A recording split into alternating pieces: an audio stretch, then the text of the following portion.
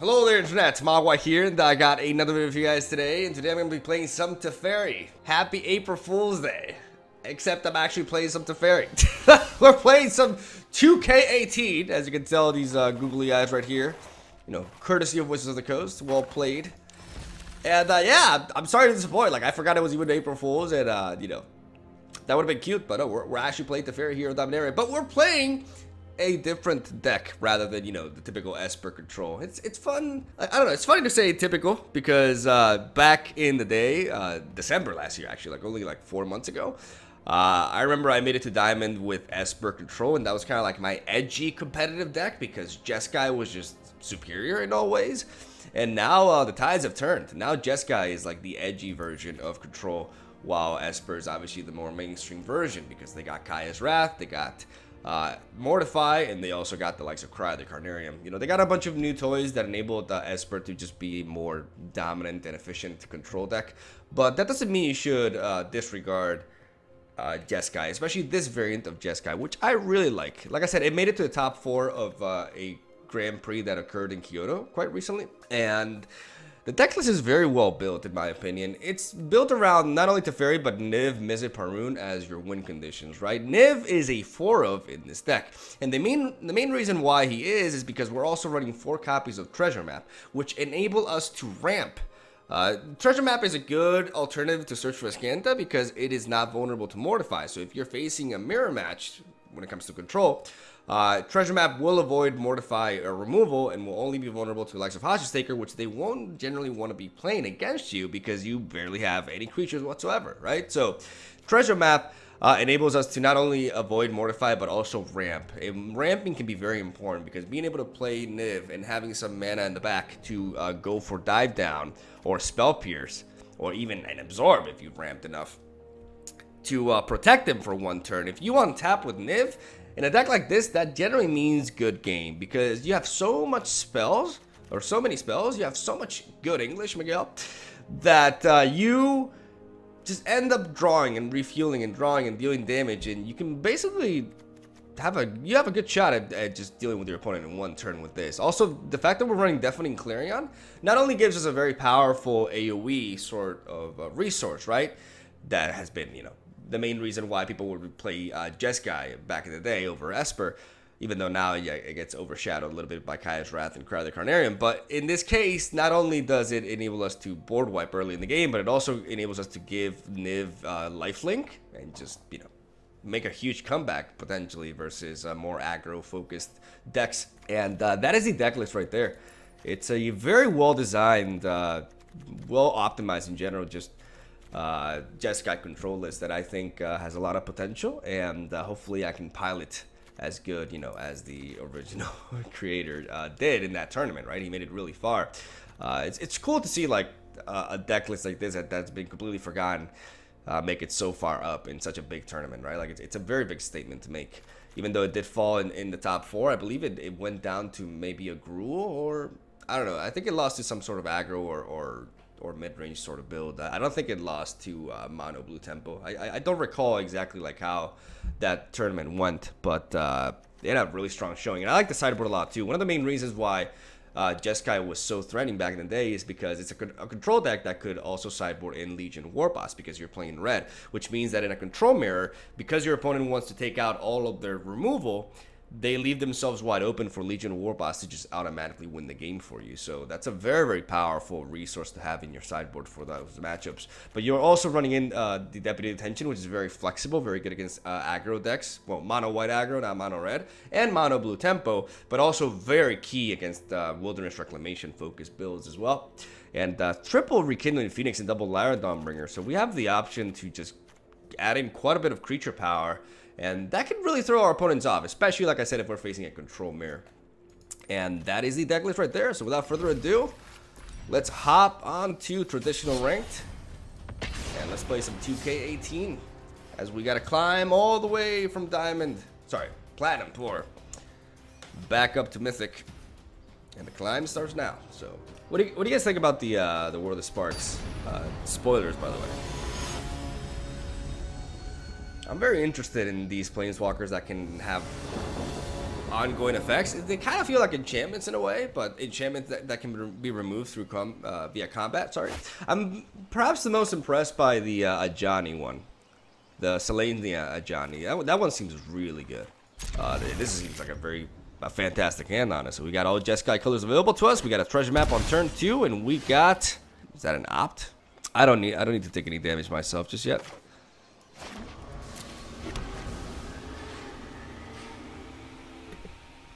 Sorry about that. So he took 1 damage. Did he misclick? Like, at this point, I'm just gonna believe that he misclicked, honestly. Could he have... I was thinking, could he have a negate? But it doesn't seem like that's the case.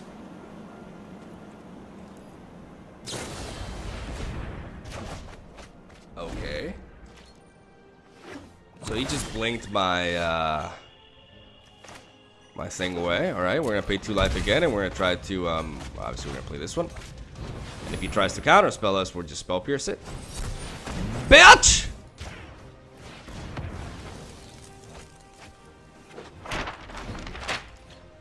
And we deny those shenanigans. And now we're going to tap you, and we're going to start, scrying before our card draw. Teferi is very nice to have, but I'd rather just keep on drawing into lands, honestly. There we go. Alright, so we're going to, I think we can just drop another. Could try to drop another one of these.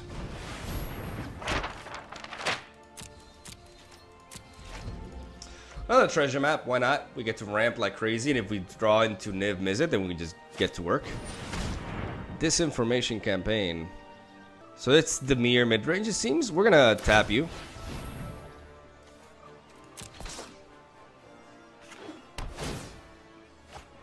And I will be dropping Clarion.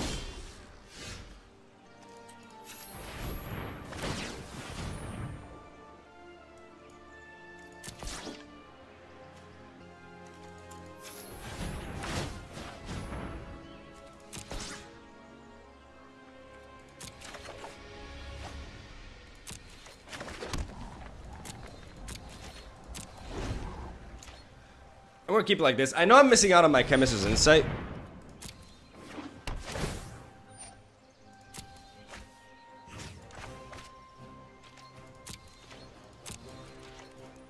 I think I would like to keep my opt.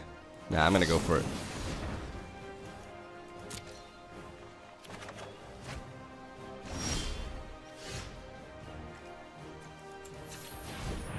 Let's tap there.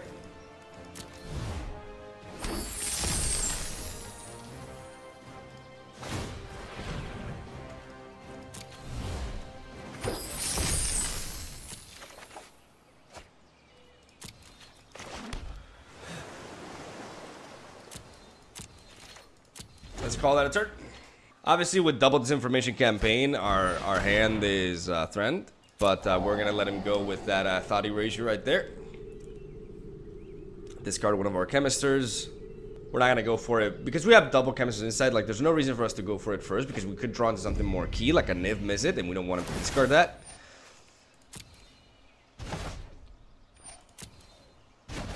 So disinformation campaigns can be quite rough. I'm gonna go for it. Ah, fuck. Oh, I'm gonna do this.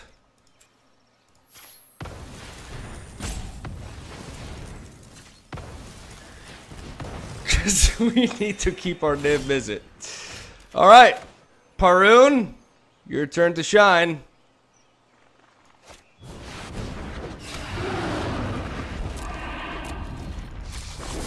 We still have the treasures to counterspell, something like an Eldest Reborn, for example. Yeah, ain't nobody got time for that.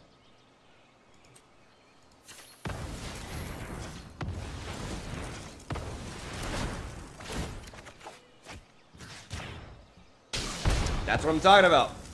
That's what I'm talking about with the treasure maps. That's the power.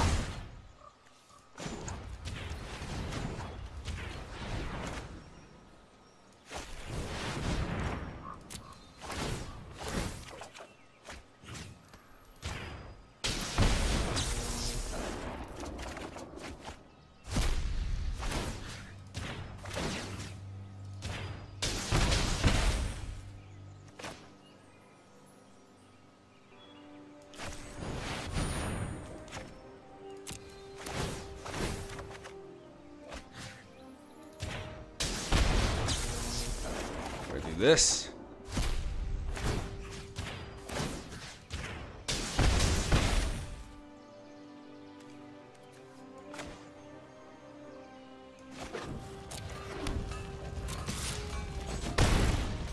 We're gonna smack him.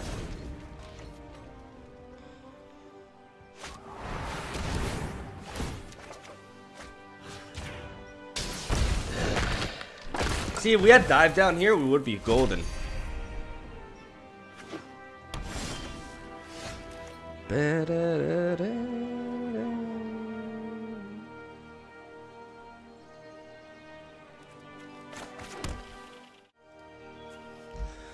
I mean, he's already played 2 Thought Erasures. Like, Thought Erasure is literally the only thing that I'm worried about here. So I'd rather play a treasure map.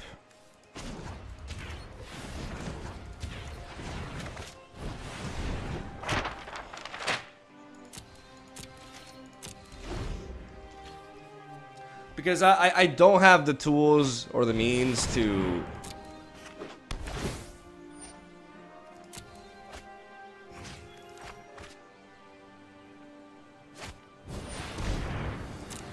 Alright, that's fine.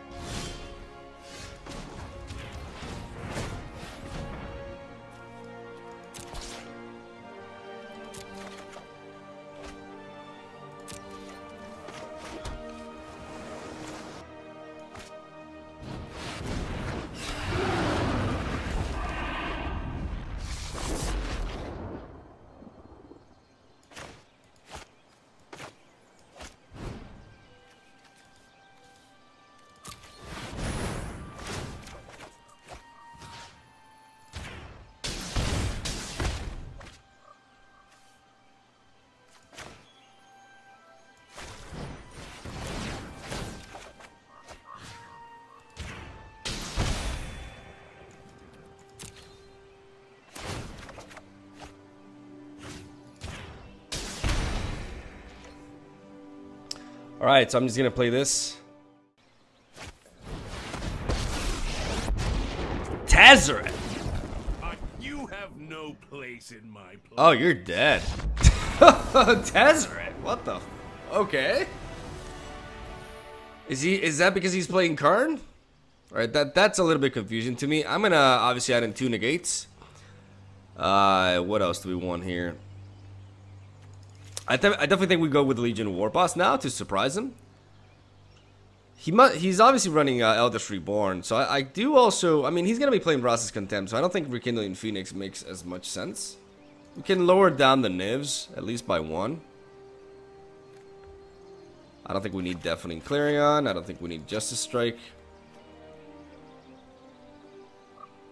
Warned Warden. Sheevan Fire. Lava Coil could be good.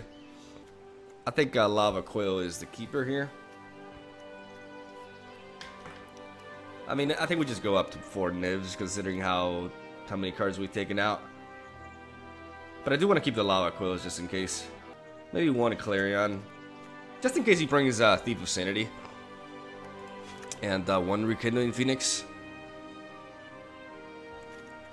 Because I don't want to leave myself open to his Thief of Sanity and lose to that, you know? Like, I want to make sure that I have answers, but I also want to make sure that I don't overcommit.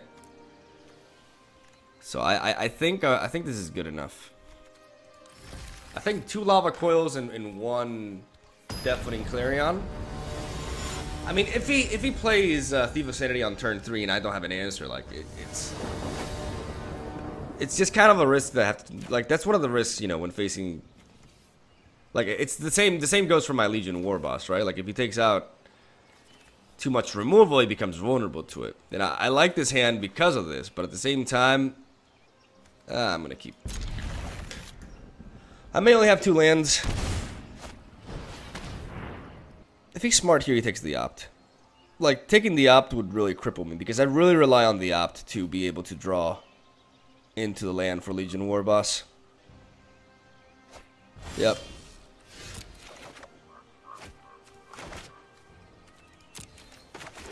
I don't know why he's stopping there. Yep, that's a very clever play.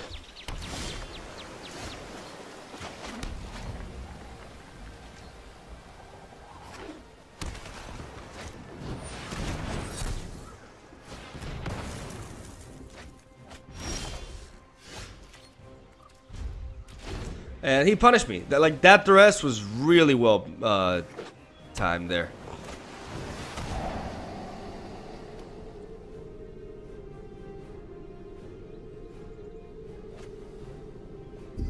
Takes out an absorb. Interesting.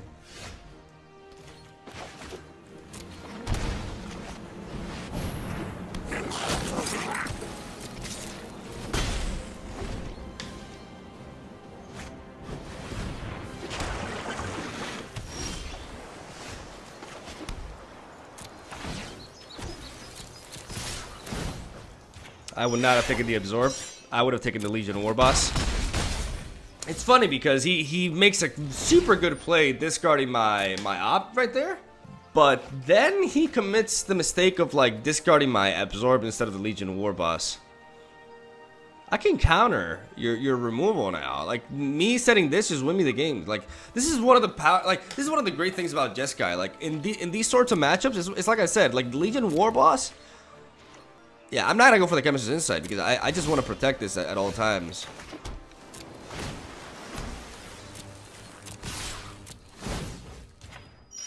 Like this is game winning.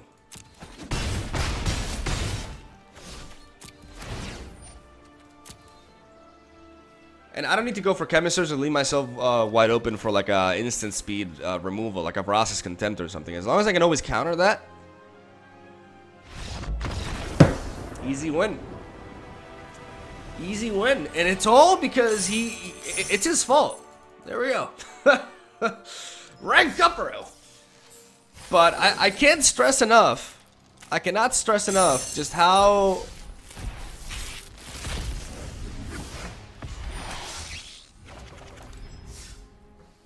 important that was. Like if he went for the Thought Erasure and took away my my Legion War Boss right there. God damn it. With these fucking eyes. That game would have gone way longer. It could have been completely different. But that's the power of this card in the sideboard for control matchups. That is really something that I wanted to highlight. I mean, in that series, I highlighted what I was talking about with this deck. Like, the power of Treasure Map with Niv, even though we kind of drew a little bit, like, our draws were kind of clunky because we drew a lot of removal versus a control matchup. But it still worked out for us. And you guys saw, like, how good Treasure Map is with Niv because of the ramp factor, right? And also, like, the power of Legion War Boss in a control matchup as a sideboard, you know, card, even though my opponent could have prevented it there because you know, that first dress was so key because generally, like, the vast majority of people that I face in Arena would not do that. They would just go like, oh, discard Teferi, you know, get rid of Teferi. But you know, he looked at my hand and he was like, you know, he needs this op to be able to curve out properly, right? So I'm gonna disrupt that.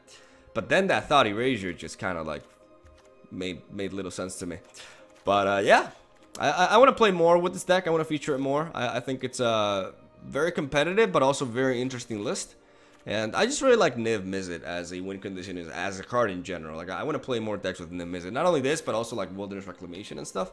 Like, I want to get good with those kind of decks, right? And this is a deck that I definitely want to dive into more.